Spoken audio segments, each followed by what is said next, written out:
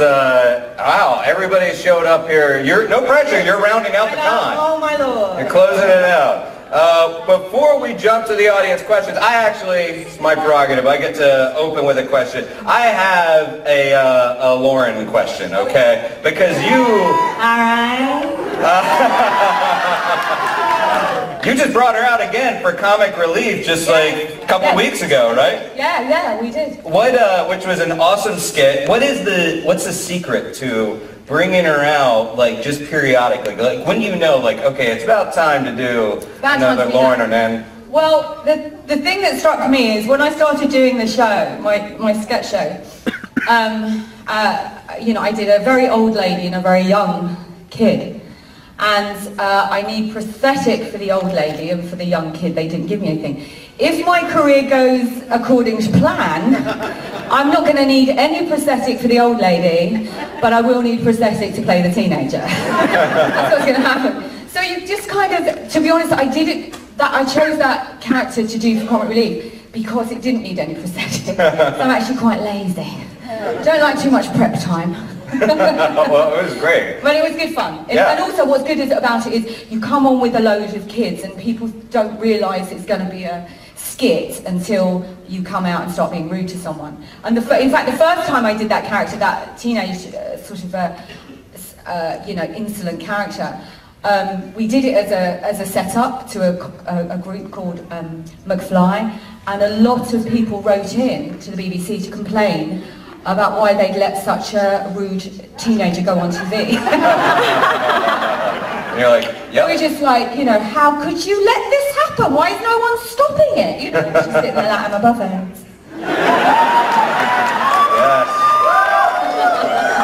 Well, it's just been about 10 years and a couple months since the introduction of Donna Noble on Doctor Who, and I think we could give a round of applause for that, because that's...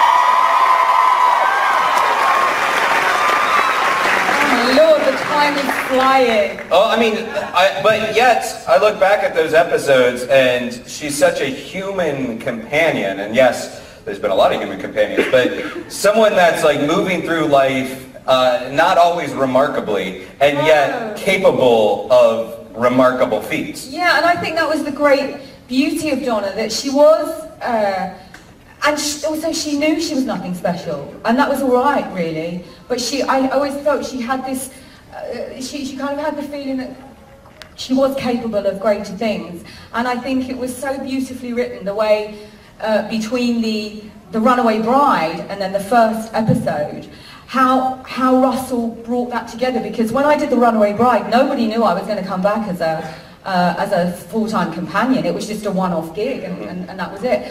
But then it all kind of paid off so beautifully, and I think that's the most amazing thing about Russell's mind.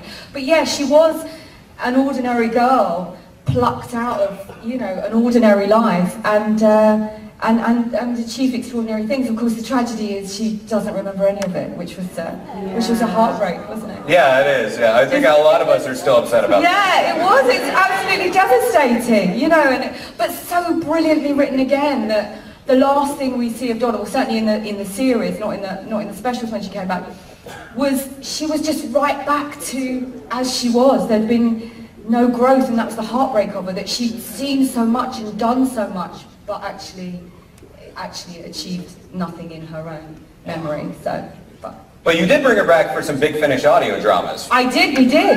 Yeah. Was it easy slipping back into that skin? It was, and because David and I did it together, it was a joy, and it was lovely. It was like old times. It was great. Yeah. Well, let's throw it to an audience question. We have the microphone over here. I would ask you to keep it to one question per person. And if there's not already line, hop up there, guys, and get your... All right, cool. Hi. Hello. Hi. So my question, obviously your doctor that you played with was the perfect doctor for you, character-wise. But we always joke and talk about how it would have been interesting to see you with Eccleston, and how funny it would have been that nothing would have gotten done. All right. You would have been snarky back and forth. Did you ever think about that? Well, here's the thing, and I'm going to make a full disclosure now, and some people may know this already. I didn't know, I mean, I knew about Doctor Who before I joined it, but I'd never seen it. And I've never seen the Christopher Eccleston stuff. Now, so what I'd say to your question is, yeah, I'm sorry, because I can't make it up, Yeah. You know what I mean? I'm really sorry. Can I sing a song or something to you? So don't ask me any sci-fi questions, because, I mean, I used to be the bane of David's life, because we'd be doing an episode and I'd be like, what are the ones this week? Who's chasing us? And he'd be like, the Oods. And I'm like, right, what are those? The ones who look like potatoes or spaghetti vomiting? That's about my level. And the Sultarans I thought were called, what did I think they were called? Sultanas, I thought they were called for ages. Oh no, it's not Sultanas, what is it? Sontaran. So I don't even know. Sontarans! Get it right! And that's when the crowd turned against you. And she was never seen again. Thank you. Next question. Thank you, yeah. Would you have liked your character to have played a bigger part in the episode Midnight? And how do you think you or your character would react in that situation? Well, first of all, you have to remind me what Midnight was about, eh? It was about... Okay, actually I do know that. Was that on a plane? No? Yeah. Yes. And I was just at the top and the tail of the spa. Yeah. Yes. Yeah. Well, here's the thing about Midnight, because there was also an episode called Turn Left, right? And in order to make both Midnight and Turn Left, what we had to do was what they call double bank, which isn't rhyming slang or anything like that. It's a TV term. It's what they do is, in the same 1 week period where you're supposed to film one episode, we filmed two. And how we did that was that, if you notice, David was only at the top and the tail of Turn Left. I was only in the top of the tail of Midnight, and it was in order to film both episodes at the same time. So it wasn't that we, you know, that they didn't want us in the episodes, but we just technically couldn't do it. So that was why. But actually, they were all in like some tiny little like set. I mean, the Midnight set was really claustrophobic, and I was running around with Billy, so I was much better off. Thank you. Hello. But thank you.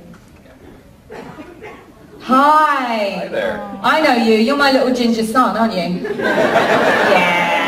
We had a photo of, didn't we? And we signed. Yeah. What's your question? What's your question, darling? How did you react when you knew what Star Wars was about? Right. The question is the question, how did I react when I knew what Star Wars was about? No, I mean Doctor Who. Oh, okay. I was going to say, it's a valid question, It's but... a valid question. I have to also say I've never seen Star Wars. We're going to need security to get you out of here. Look, listen, the world isn't just full of people who watch Star Wars. But it'd be great if it was. It'd be great if it was. Oh, I know I'm probably the only person in the world who's not seen it, but it's about space or something, isn't it? So about Doctor Who. Anyway, about Doctor Who. What was my reaction when I heard what Doctor Who was about? I'm still waiting, darling. I didn't realise, look, you're all going to now hate me eternally, but I actually thought, until David corrected me for about the 100th time, I thought his name, surely this must be a usual mistake, I thought his name was Doctor Who, like Mr. Who. Yeah, before medical school. Yes, exactly. Didn't a lot of people do that? Don't you think it? No, people were looking at me like, no. No, you evil cretin, no. And I kept saying, I can't remember how it came about, but it was like, because I was thinking, the Doctor, and I'm saying, why don't you say, I'm Doctor Who, I'm Doctor Who? He said, because it's not my name, that's not my name. I'm the Doctor. So, that doesn't answer a question either, does it? It's going terribly incredibly well. It was a good question. I'm just not qualified to ask it. I suppose what I thought Doctor Who was about, because when I was young I never watched it. David and I are total opposites, because David's a total, utter geek, nut, Doctor Who, knows everything. I mean, I seriously don't know anything. I thought the only person that was the Doctor's enemy was the Daleks. I didn't know there was different aliens every week that came running in. So he would be he could tutor me along, but I didn't really... Sorry, would you mind not doing that? Sorry, would you not... You don't know shit about Doctor Who!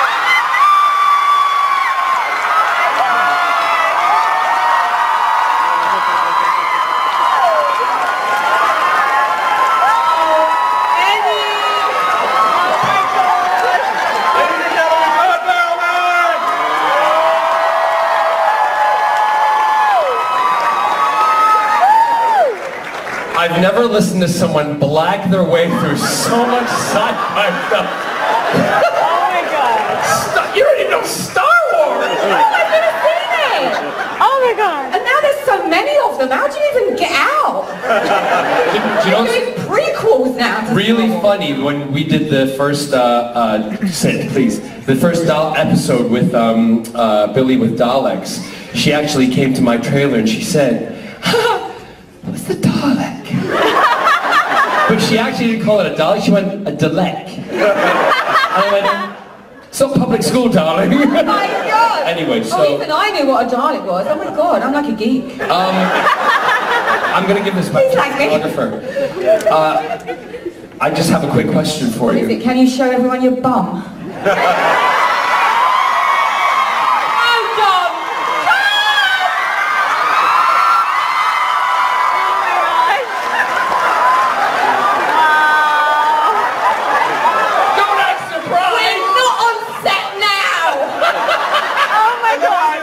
This weekend, I'm going. First time since lunch. I'm going. Tell them the first time. The first time I get on set with John, because obviously Torture's been going on. John's been in Doctor Who before my character came along. I walk into the makeup trailer. John's lovely to me, absolutely. So welcome. I mean, everyone on Doctor Who was so welcoming. John's absolutely lovely to me, brilliant, absolutely lovely. And he said, well, we should swap numbers. We should swap numbers. So I give him my number. You know, because not like, listen, I know I didn't have a chance. Don't worry. So we swapped numbers, and John goes out, and Babs, you remember Babs, the makeup artist? She went, she's a lovely Welsh lady. She went, oh, Catherine, you know he's only going to send you pictures of his bottom.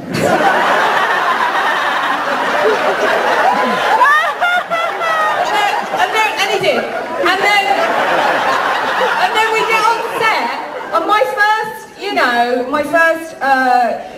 my first scene with John, it was the penultimate one, wasn't it? Correct, So we're all in the TARDIS. I'm going to say something like... Go on. The World's End or something. Close. Journey's End. Yeah. Planet of the Apes. At least you know the Planet of the Apes are. No, and it's all the characters are in, real, stress mode. It's all terribly tense. So it gets to obviously a very tense bit with me and John. No, me and David rather. And just above my eye line, John's doing this with his bare butt. And David completely ignoring it because he's so used to it. So used to it. I can't do it! I can't do it! Sorry, can you stop doing that? And it was like, we tried. We tried, but no. Listen, I'm going to leave you, and I'll leave you too. No, shut up! Yeah, I mean for an hour yesterday. Oh, what? Just because he knows about sci-fi. But isn't it awesome that Catherine's now with us as a part of the family of Fun? So.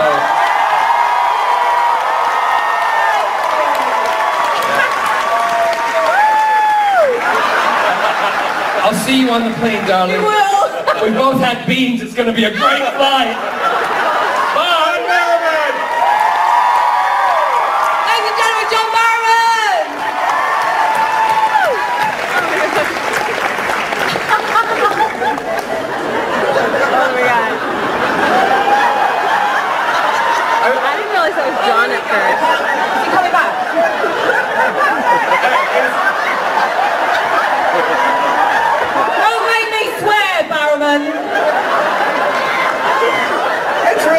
not a Comic-Con until you see a Barrowman bum.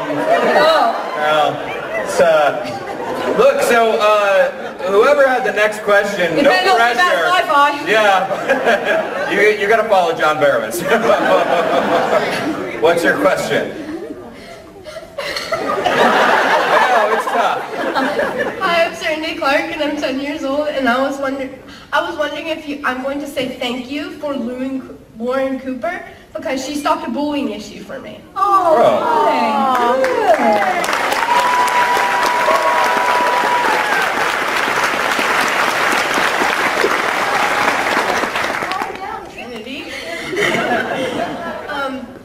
was wondering if you had any advice for kids who get bullied in school.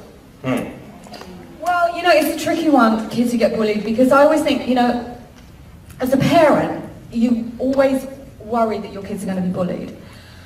I actually think it's probably worse if you find out your child is the bully, you know, because that's kind of like a more, it's almost like a more worrying thing, because with the bullies, the problem is theirs, and with the bullied, the problem is not yours, you know, and so it's a very tricky thing. I was bullied at school as well, and it's a terrible thing, you know, it's a really awful thing. For me, the way I got through it, and I think is why I became a comedian, is I made them laugh. That's what I had to do. I had to make the bullies laugh. And now that's not always going to work, obviously, but ultimately you have to believe in yourself and stand up for yourself and know that whatever bullies are saying to you, it ain't true, and it's not right, and it's their problem, you know, so.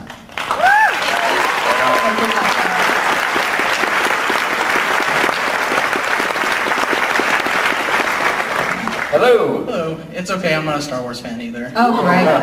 Hey, me and you, people are hissing. Don't be bullies. We just talked about that. Yeah, what did we just say? Your problem, not ours. We're all right. My question is, what are some of the dynamics or differences between working on an American show and cast like The Office versus Doctor Who and your variety show, which is fantastic? Oh, thank you. Well, the difference in, like, for example, with my show and The Office is I didn't get to make any of the show. I wasn't the top dog on that one. Well, the process is it's kind of like the process is a little different in America, because I'm going to have to say it, although we do very well at home, we do exceptionally well, but in America it's a massive and slicker operation. You know, it just is. It's you were kind of, you know, born to be in the entertainment business, it seems. You know, it's so geared up for it. So it's like being in a very well-oiled machine, working on a TV show in America. It's kind of incredible, and it's faster, and it's kind of more intense. It's kind of slightly more exciting. You know, it's amazing. At home, though, because the shows I've been involved in at home, with the exception of Doctor Who, which I didn't write, but my own shows and other shows that I write, you are part of the creative process, so you have a different take on it. With The Office, I came in as an actor and I was delighted to be part of this already amazing show. But it's just a slightly different thing. It's just bigger here. You know what I mean? It's just, y'all are bigger, you know what I mean? Especially in Texas. So. It's kind of, you know, that is not in any way to downcry anything that the British industry does, but we're smaller. You know, we are a smaller country, we have a smaller, I guess, budget on things, and I do think America kind of leads the way a lot of the time. Yeah, it's great. Well, let me expand that dynamic question, because you and David Tennant also worked together on Much Ado About Nothing, like in 2011, yeah. So, you know, there's the Doctor Who characters, the Dr. Donna, and then now we're working with Shakespeare. How does that different, I guess, production kind of alter the dynamic between you two? The dynamic, honestly, I don't think the dynamic between David and I shifts, because we kind of use it in a different way though. Because David and I, there was just, we didn't know each other before Doctor Who, but it felt like we did. And as soon as we kind of got on set together, it just sort of clicked. Yeah. And it continued to do so, and it was amazing. And the way we took that to Beatrice and Benedict in Much Ado About Nothing, where the dynamic of the characters was completely different, because this was a potential romantic relationship, but they were still sparring. And I think as long as David and I our characters are sparring in whatever dynamic that is, I think it works really well. Right. Because we feed off each other as actors, I think, you know, and he has an incredible lightness of touch that is absolutely brilliant to work with. Mm-hmm. And the director of Much Ado About Nothing said one of my favourite things to us when we were in rehearsal. She said that she never walked into the rehearsal room at any time without seeing the two of us laughing together. And that was such a great thing for someone to notice, because we just have a laugh, you know. We just have a laugh. It's working with your mates, it's working with your friends, and it's a joy to work with David in any capacity. It was a joy to watch as well, actually. Thank you. Oh, I did that, sorry. Now I'm actually bothered. Yeah. I love that. My other question is, guess related to your theater work more expansively. What do you look for when you do kind of theater roles? Because I was noticing a few of the ones that you've done. I got a chance to see the Much Ado About Nothing telecast on the movie screen. Not that lucky. But what do you look for when you do those roles? Because a few of them were like a bit more dramatic. I'm thinking of Assassins, really. Yeah. It's honestly, it's variety, I think, is what I look for. I like to do different kind of things in different genres. Assassins is a musical. It's about who you're working with. So the thing about Assassins was, it's a Stephen Sondheim musical, which is incredible material to work with. The director was Jamie Lloyd, who's a fantastic director in Britain, theatre director, and it was the venue there, which was the chocolate factory, the Menier, which actually doesn't make chocolate. I was very disappointed. It's like an old chocolate factory that's now become a theatre. And it's the challenge of it. You know, at the time I'd never done a musical. It's just keeping stuff so you don't just rest on your laurels and trot out something that people have seen before. I think that's it, you know. Like a constant challenge. Like, I think so, and just doing different things, and you know, things that you go into not knowing if they're going to be any good. You know, you don't know, and I think that's a challenge in itself. I think that's quite exciting. You go, well, I don't know, I'm not in total control of whether this production is going to be any good. I'm only in control of my own performance, which I'm going to give the best I can. And sometimes you're in stuff that just doesn't work, you know, and in theatre it's much more likely, because you know, it's a much more immediate thing with theatre. I mean, London's not as cutthroat as Broadway, where I think things get closed overnight or anything like that. But still, I think much more with theatre than TV or film necessarily. The critics are king, you know, because people read the notices. But you just got to go and do what you think is going to be fun quite a lot of the time, you know, and a challenge, you know. So. Yeah. Thank you. Thank you. Pleasure. Another question over there? Howdy. Yeah. I'll gush for just a second and say, Catherine, you are brilliant. Oh, thank you. Seeing as how you, especially since, as you said, you're a bit of a fish out of water in Doctor Who as far as the genre and stuff. Yes. Even though you'd been on the show for a while, at the point where you did left turn, how did you feel about being a companion who was actually going to carry an entire episode, pretty much, just yourself? Oh, well, you know, I have a huge ego, so I was delighted. You know, I'm like looking through all the other episodes going, this David fella's getting a lot of lines. This Mr. Who seems to be muscling in on my time. I was delighted. You know, I was absolutely delighted. Russell T. Davis's writing is, you know, at the top. You know, he's at the top of his game, at the top of his genre, and it was a delight. I don't think it ever actually really occurred to me that was what was happening in the episode. It was just another thing we were doing, but it was, you know, it was an honour to do it. And I have to say this.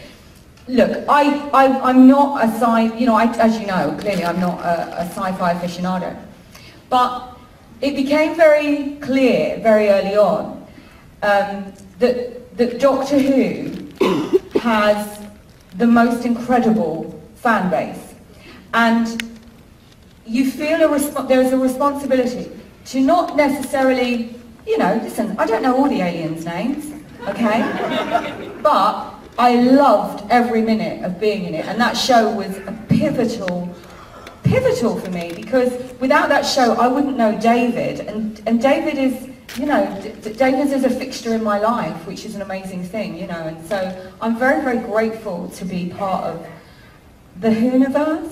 And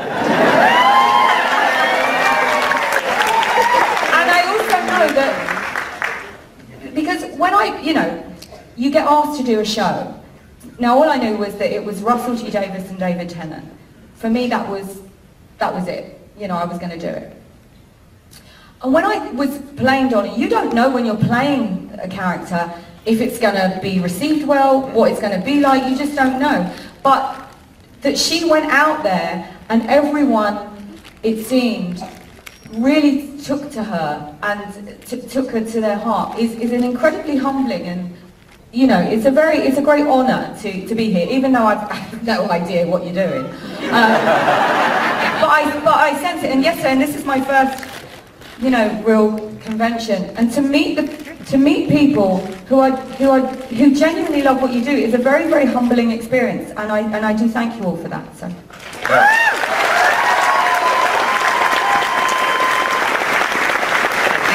One of the strongest episodes in the series, and in no small part to the amazing range you showed in it, so thank you. Thank you so much, thank you.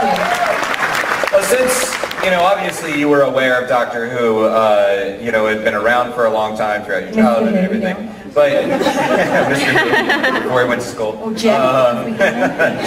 Jeff Who. Jeff Who. MD. Dr. Large. But before, like, what was the moment where you realized, like, I'm part of this legacy now? When did that strike you? Because since you weren't really a fan and you were aware of the show, when did you kind of become aware of your importance in this legacy and the fact that you're a part of this big, big thing? I don't know, actually. That's a very interesting question. I think it sort of happens sort of in piecemeal. There's not one moment where you go, well, actually, that's not true. When I did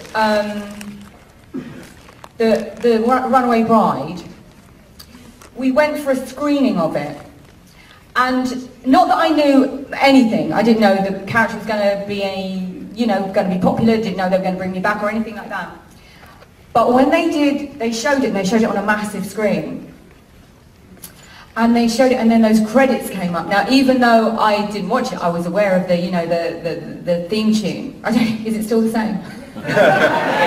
They slightly changed it, and it came up with that thing, and then it squiggles the names, and it went David Tennant, and then it did squiggle my name, and it put my name at the top, and it was suddenly like, oh, well, I'm in Doctor Who.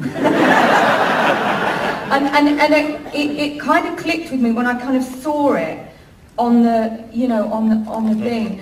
I really remember seeing that for the first time and that. But you don't know. It's not like someone taps you on the shoulder and goes, "Oh, you're part of this now." It sort of gradually dawns on you, and keeps dawning on you. Just, I mean, even being here and meeting people today. I mean, generally, they say, well, you know, you're going to do a panel Q&A, and I'm thinking, well, I don't have anything to go.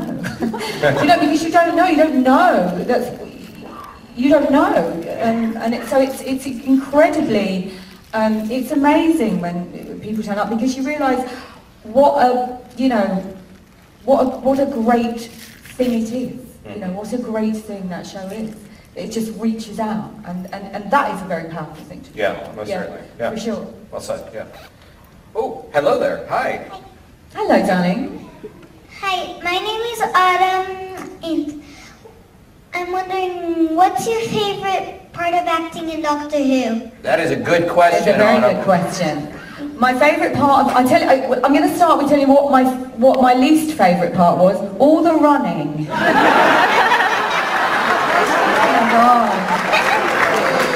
Running. I used to have to do this thing, and I was like, oh no, not more running. And David's like a whippet, he'd be up like that. And he'd have to always, if you watch the episode, you'll see it. David has to do this thing where he sort of like runs at half speed, just so I can keep up with him. Or he'll do this thing where he'll try and look around, just so I can keep up with him, just so I can like run up with him. That was my least favourite. I was always like, I only want to wear trainers. And for the runaway bride, which is actually called, that's all she did. All she did was run, the runaway bride. And there's actually, I think, I used to drive the costume people mad, because if I was in anything, you know, I was in anything other than a wide shot, all I'd ask first of all is, can you see my feet? Can you see my feet? Because I'd have to change out my trainers if they could, and it really used to annoy me. But my favourite part of it, darling, was, I think it was when, it was always working, it was always when I had scenes with David, because David's such a great actor, and we used to have such fun together, so that whenever we had some like really kind of like backwards and forwards banter, that would be really fun. And I would have loved to have done more period stuff, like stuff where we really went back into time, because I think period costume is so great. And the only one we did was the Agatha Christie episode. The other one, the Wasp and the Unicorn, I know! Best Form, anyone? That was what it was called, wasn't it? Yeah. Oh, some people don't even know. Oh, you call yourself fans? Fires of Pompeii! Fires of Pompeii! We're just shouting out random episodes now. The Fires of Pompeii was oh yeah! Yes,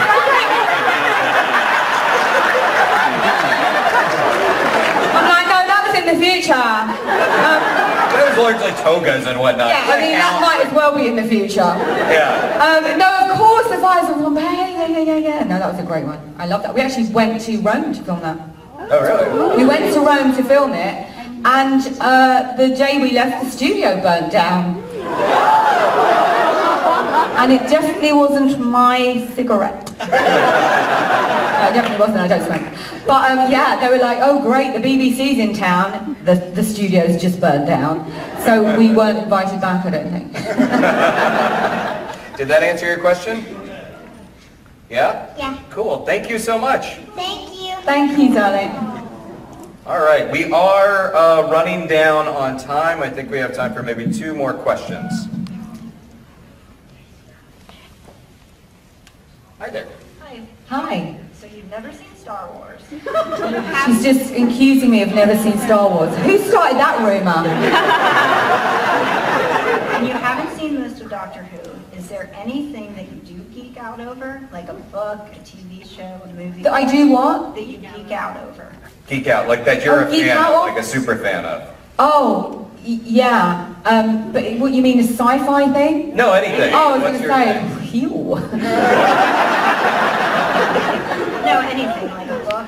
What do I really like? Oh, do you know what I really love? I mean, it's a real, I absolutely adore it. You've probably never heard of it. It's called Scandal.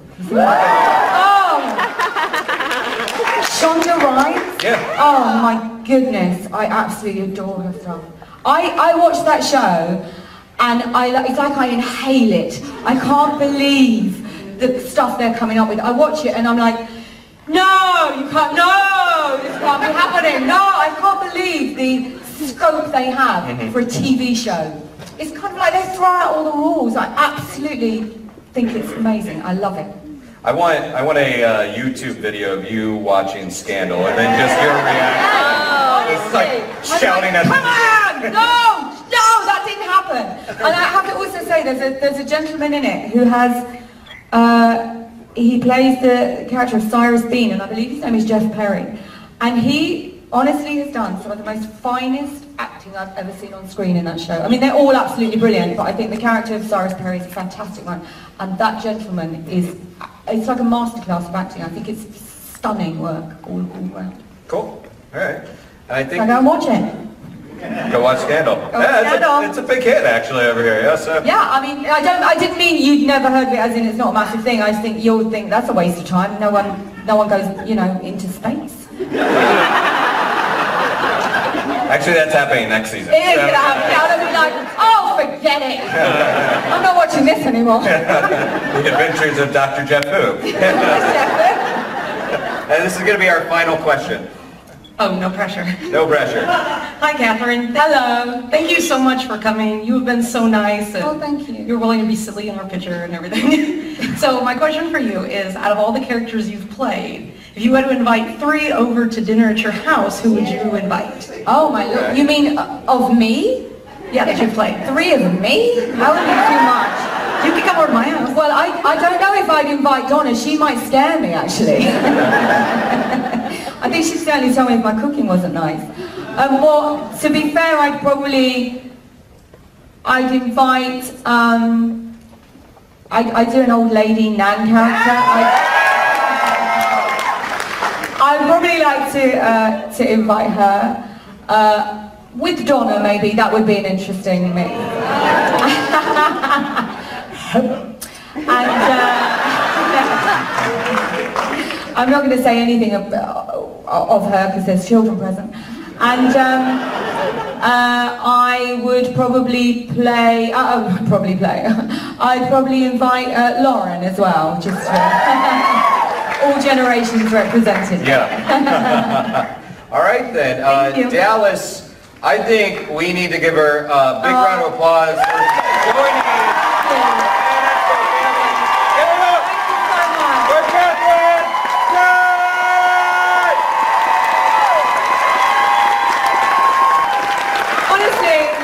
Absolutely, so lovely, and I have been really touched from everyone I've seen and met. Thank you so much and God bless. Thank you.